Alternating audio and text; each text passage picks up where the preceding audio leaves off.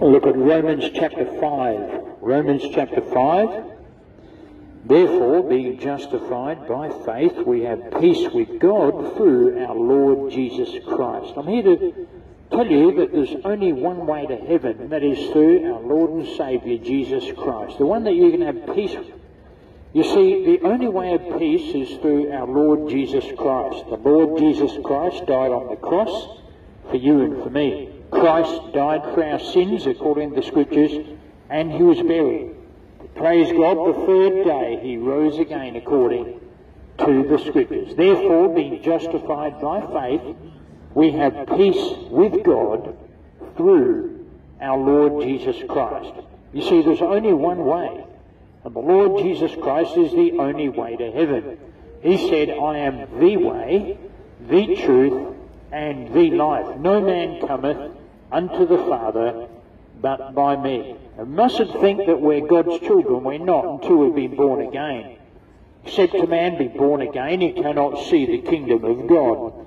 So this is absolutely essential. It's urgent that we become children of God through faith in the Lord Jesus Christ. In other words, what we need to do is come in repentance toward God, that is, a change of mind. Simply agree with God that you are a sinner, and then put your faith in the Lord Jesus Christ and your soul will be saved. That is the only way that we can get to heaven, is through our Lord and Saviour Jesus Christ, who was crucified upon the cross for you and for me. And why was he crucified? He was crucified for your sins and mine. He himself has no sin, and yet he was made sin for us, that we might be made the righteousness of God in him. So moving on now. Let us quote that verse again. Therefore, being justified by faith, we have peace with God through our Lord Jesus Christ. Who wants to remain being an enemy of God? It's not a good decision, is it? Being an enemy of God. And that's what we are by our wicked works, and in our minds we are the enemies of God. That's a hard pill to swallow, but it's the absolute gospel truth. So we need to be made the friends of God. The only way we can be made the friends of God is through the sacrifice of Jesus Christ. It's through his precious blood that was shed for us on that cross, by whom also, that is by the Lord Jesus Christ, we have access by faith into this grace wherein we stand, and rejoice in hope of the glory of God.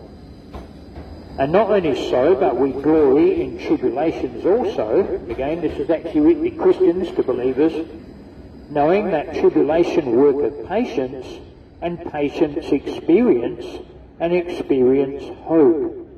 And hope maketh not ashamed, because the love of God is shed abroad in our hearts by the Holy Spirit which is given unto us. See, the moment we put our faith in the Lord Jesus Christ, we receive the Holy Spirit inside of our body. Now, the Holy Spirit gives us the power to live the Christian life. None of us can actually live the Christian life, believe it or not. We've got to have the power of God to do so. And that power is resident, is inside the believer's body the moment they put their faith in Christ. They receive the righteousness of God by faith in our Lord and Saviour Jesus Christ, the one who loved us unto death, even the death of the cross. For when we were yet without strength, in due time Christ died for the ungodly. This is what we need to understand. We're ungodly in the sight of the Lord. So we need to be made godly. You and I are unlike God, in other words. Just putting it in a simple way, ungodly means unlike God. When God had created Adam and Eve, he created them in his image and after his likeness. But unfortunately, Adam and Eve had sinned. In other words, they disobeyed the Lord, which is sin. In other words, it's when we do things wrong, or things that are naughty, or put it for younger people, in the sight of God. It's disobeying God. You know, same as when you disobey your parents. And so we need to understand that for the wages of sin is death. That's why we have death upon the earth. That's why you've been to funerals, I'm sure you have, of loved ones and, maybe friends. And you've been to funerals. Well, that's why we have the death, because the wages of sin is death. But the good news is, but the gift of God is eternal life through Jesus Christ our Lord. And so this is what we need to understand. The only way to heaven is through the Lord Jesus Christ.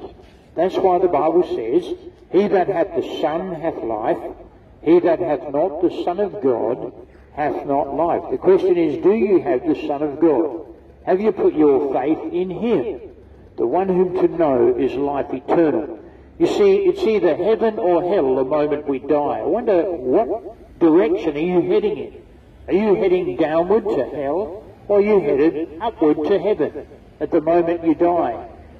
Now, it all depends what you do with Jesus Christ as to where your destination will be. It's either heaven or hell. There's nothing in between. There's no such thing as purgatory. That's a thing that's been invented by man. It's an absolute load of rubbish. There's either heaven or hell the moment we die. Where are you headed? God is not willing that any should perish, but that all should come to repentance. So he wants you to come and change your mind. Agree with him that you are a sinner. That's what repentance is. It's a change of mind. Simply agree with God that you are a sinner, and then believe on the Lord Jesus Christ, and thou shalt be saved. Very simple. That's why many people are missing out on God's salvation, because they don't understand that it's only obtained by faith in the Lord Jesus Christ. Got to put our faith in the Lord Jesus Christ to be in heaven. There's no way that we can get to heaven apart from our Lord and Saviour Jesus Christ, who died on the cross for you and for me. Christ died for our sins according to the Scriptures, and he was buried, and he rose again the third day according to the Scriptures. Getting back to this verse, for when we were yet without strength, in due time Christ died for the ungodly. The Lord Jesus Christ is the only one that has strength to save us, to save our precious soul, our soul that is so precious unto the Lord. Do you realise that your soul is more precious than this whole world? Just one soul. For what shall it profit a man if he shall gain the whole world and lose his own soul? Or what shall a man give in exchange for his soul?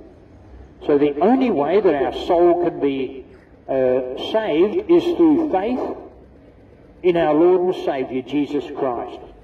When he died on the cross, shed his precious blood for our sins, in whom we have redemption through his blood, even the forgiveness of sins. So Christ died for the ungodly. For scarcely for a righteous man will one die, yet peradventure, that means perhaps for a good man, some would even dare to die.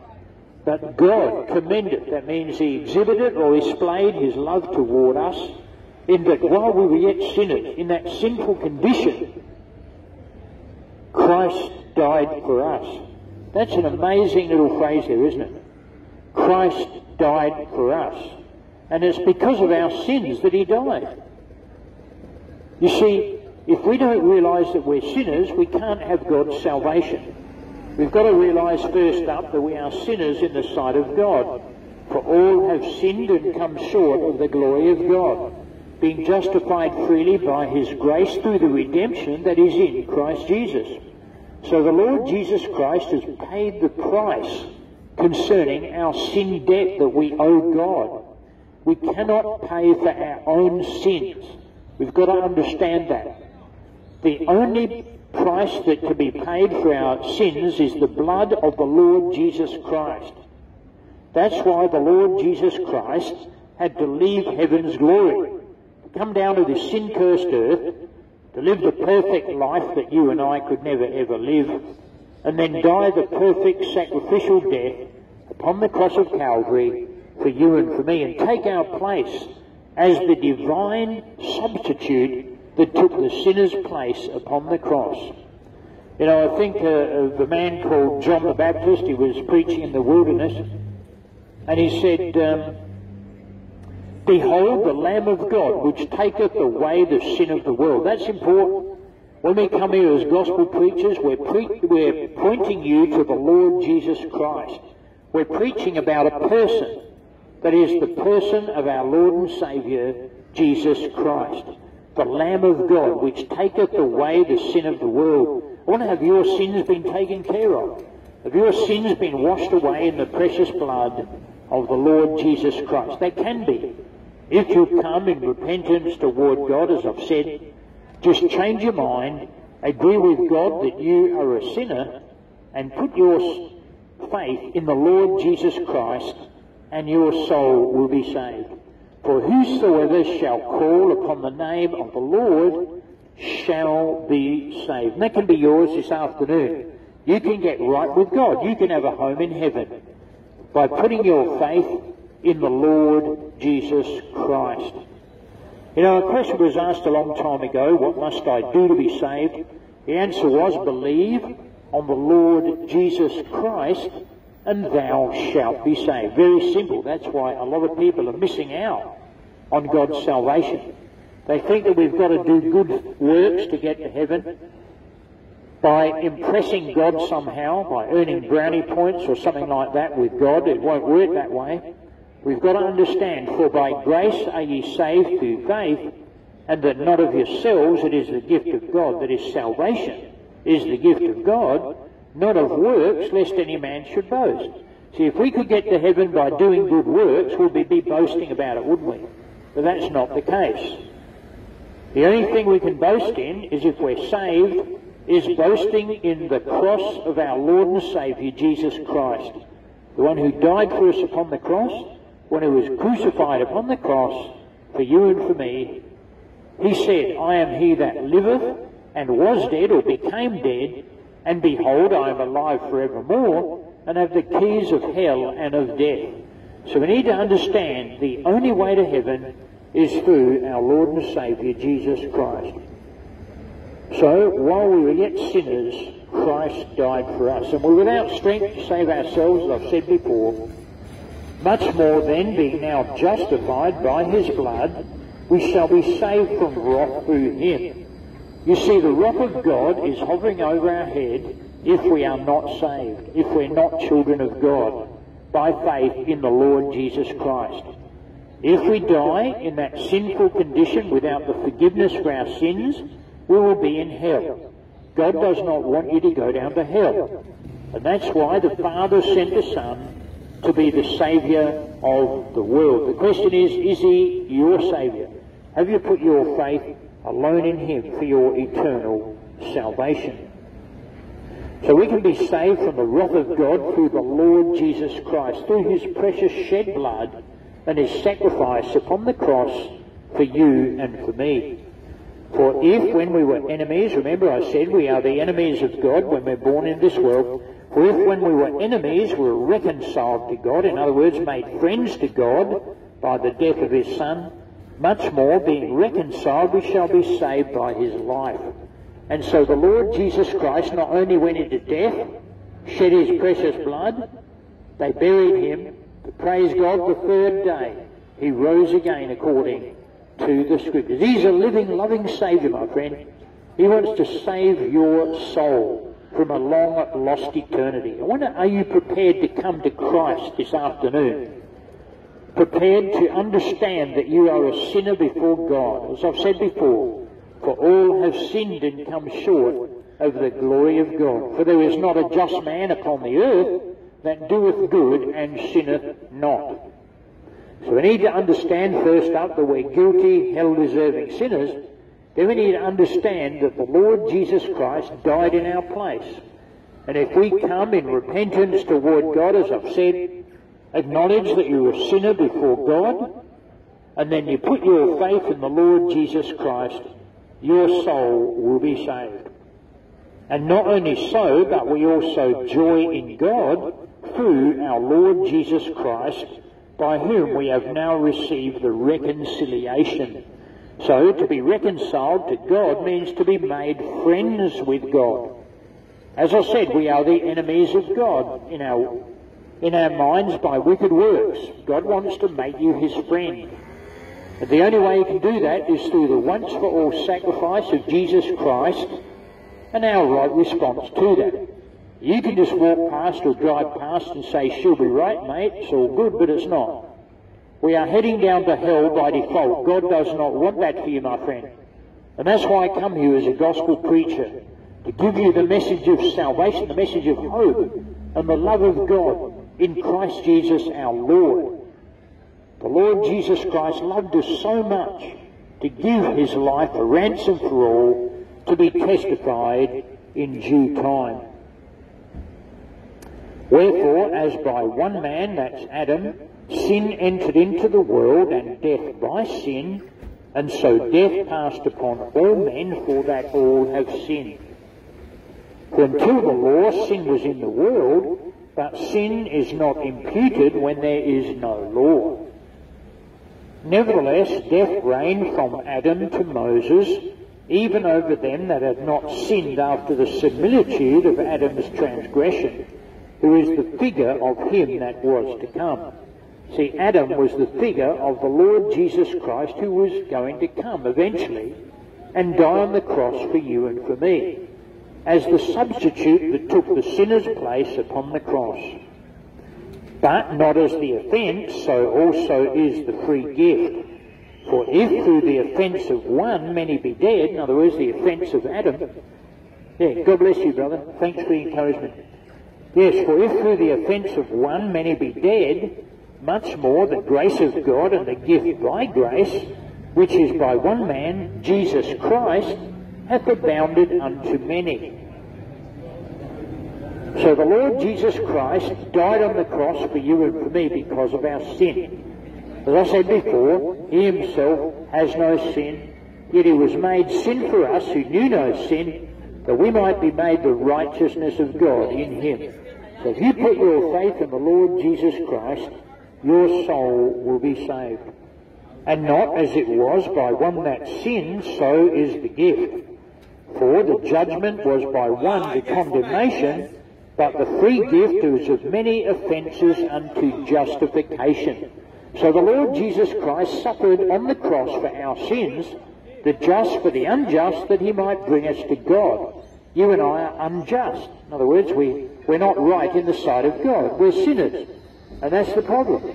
We need to be made saints. God wants to give you his righteousness by faith in the Lord Jesus Christ. You need to put your faith in the Lord Jesus Christ so you can receive the forgiveness for your sins and the righteousness of God through faith in our Lord and Saviour Jesus Christ. Yes, for if by one man's offence death reigned, by one much more they which receive abundance of grace and of the gift of righteousness shall reign in life by one, Jesus Christ. It always comes back to the person of Jesus Christ. He's the only way to heaven. He said, I am the way, not a way. I am the way, the truth, and the life. No man cometh unto the Father, in other words, you can't get to heaven, but by me. We mustn't think that God is our Father. He's not, until we've been born again. We need to be born again by faith in the Lord Jesus Christ. Born again into God's family through faith in the Lord Jesus Christ. Again, for ye are all the children of God by faith in Christ Jesus. Yes, therefore, as by the offence of one judgment came upon all men to condemnation, even so by the righteousness of one, that is the Lord Jesus Christ, the free gift came upon all men unto justification of life. For as by one man's disobedience many were made sinners, so by the obedience of one, that is the Lord Jesus Christ, shall many be made righteous. What does it mean to be made righteous?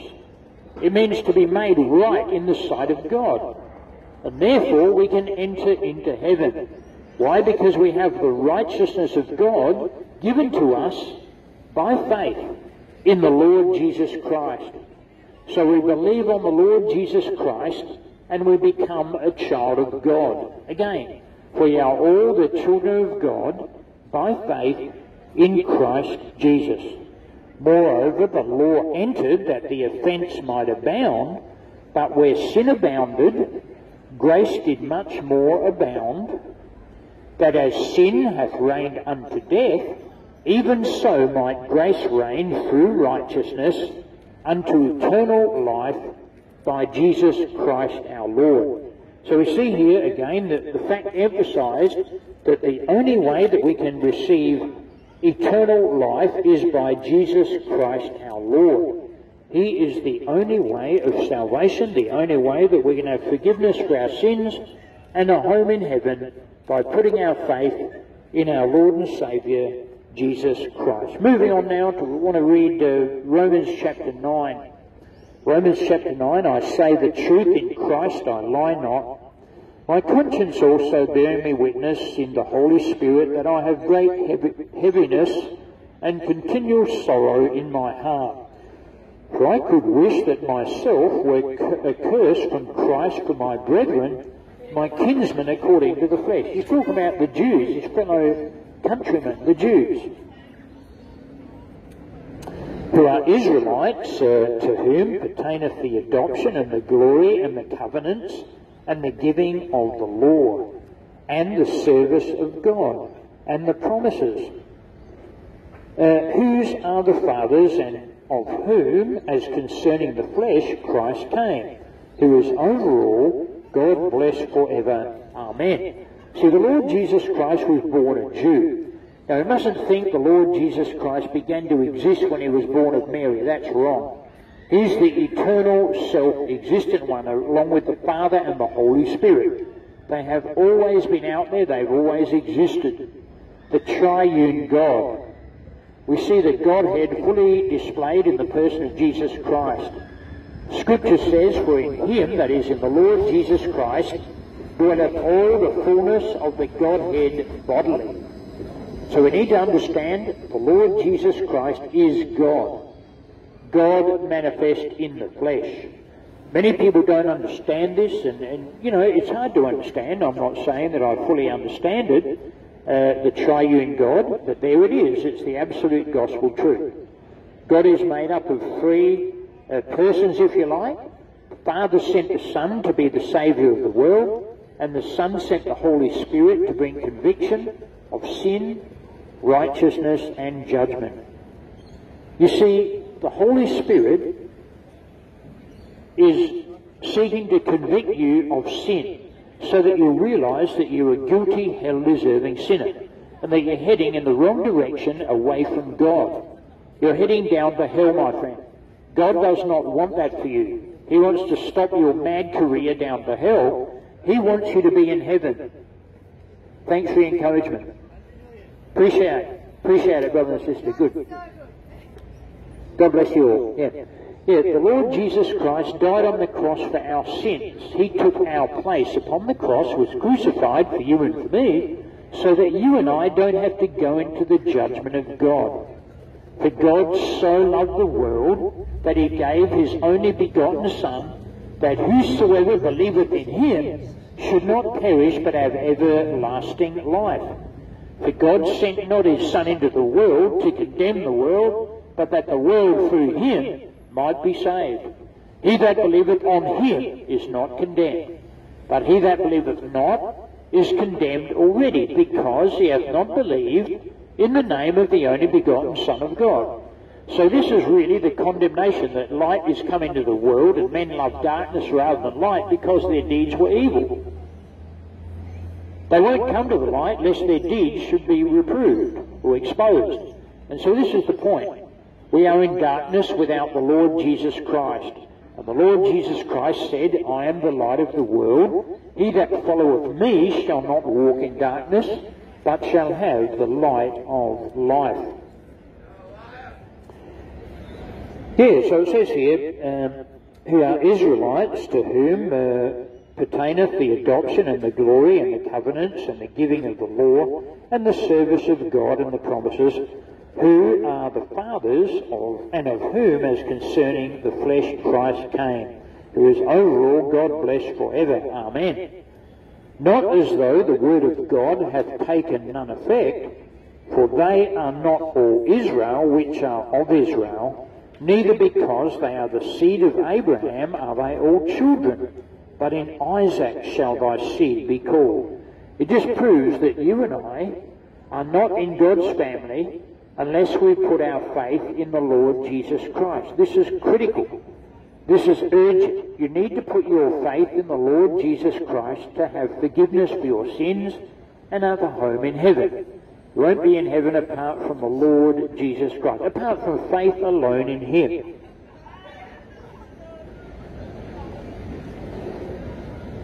Yes, neither because they are the seed of Abraham, in other words, just because they're born Jews, it's not meaning they're children of God. They're not. Every one of us have to be born again. Whether we're Jews or Gentiles, we must be born again. Except a man be born again, he cannot see the kingdom of God. But in Isaac shall thy seed be called. That is, they which are the children of the flesh, these are not the children of God.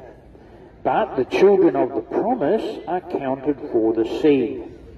For this is the word of promise, at this time will I come, and Sarah shall have a son.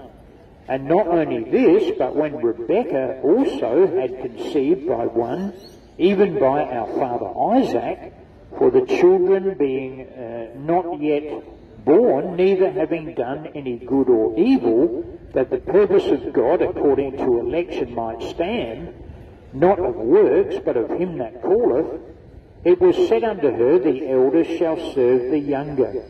As it is written, Jacob have I loved, but Esau have I hated. And if you look back in the Old Testament, you'll find that these two men, Jacob and Esau, they speak of two different nations, because when the lady was expecting Jacob and Esau, she asked the Lord why she was having such a difficult time. The children were actually fighting inside her womb and making it very uncomfortable for her. And she inquired of the Lord why it should be. And he said, not two children are in thy womb, he said 2 nations are in thy womb.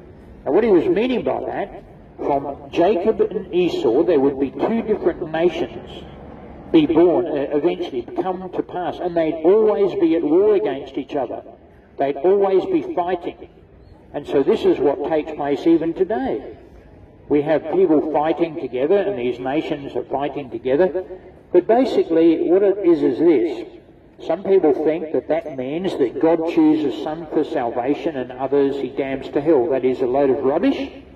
God will have all men to be saved. In other words, he wants you, each and every one of you, to be in heaven. He doesn't want any of us to go down to hell. He's not willing that any should perish, but that all should come to repentance. So it was 2 nations that the Lord was speaking about here. Yes,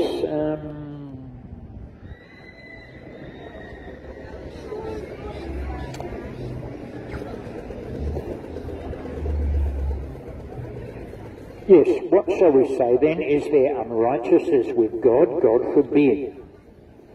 For he saith to Moses, I will have mercy on whom I will have mercy, and I will have compassion on whom I will have compassion. So then it is not of him that willeth, nor of him that runneth, but God that showeth mercy. For the Scripture saith unto Pharaoh, even for this same purpose have I raised thee up, that I might show my power in thee, and that my name might be declared throughout all the earth. Therefore hath he mercy on whom he will have mercy, and whom he will he hardeneth. So what we have here is someone who has heard the gospel time and time again, heard this message a lot of times, and they harden their heart. And God comes and hardens their heart more, so that they can't actually come to repentance. That's what actually happens to some people. That actually happens to some folks.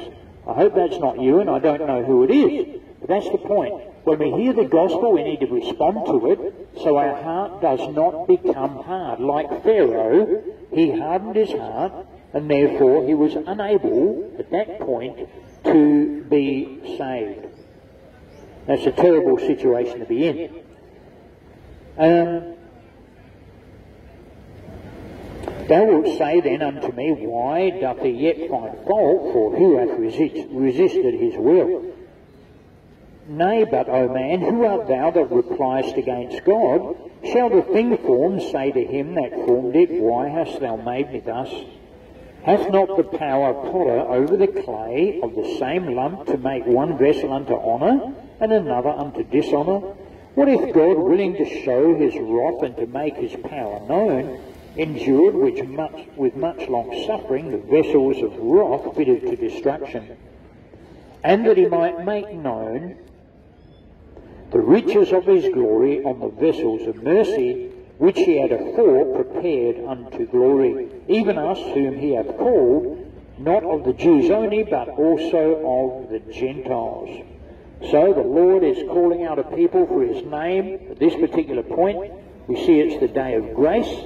God is long-suffering, not willing that any should perish, but that all should come to repentance and to acknowledgement of the truth. Again, what is repentance? It's a change of mind. Simply agree with God that you are a sinner and put your faith in the Lord Jesus Christ, and your soul will be saved. For whosoever shall call upon the name of the Lord shall be saved. If you're interested in this, look me up, youtube.com/peace by Jesus Christ. God bless you. Thanks for listening. Thanks for watching. Have a great night.